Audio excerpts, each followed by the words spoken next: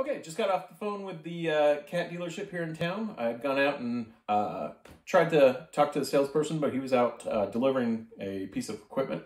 So he called me back right away and got the correct kit ordered for my excavator.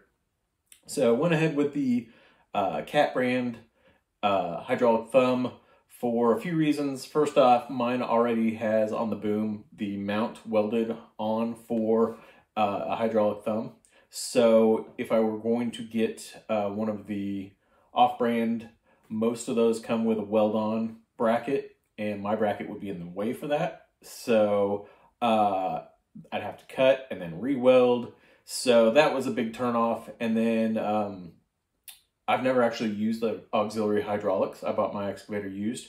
So if I have any problems with the installation or the auxiliary hydraulics, once it's installed, I'll have the support of the local cat dealership.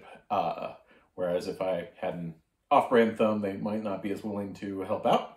So all those reasons, it ended up being about $2,300 instead of $1,400 for off-brand thumb. So I think it was worthwhile. So I've got that on order. Hopefully it'll be here in about a week. It's not that far from us, and they had to order it in. And so I will be doing a installation video, so you can see what it takes to get one of those installed.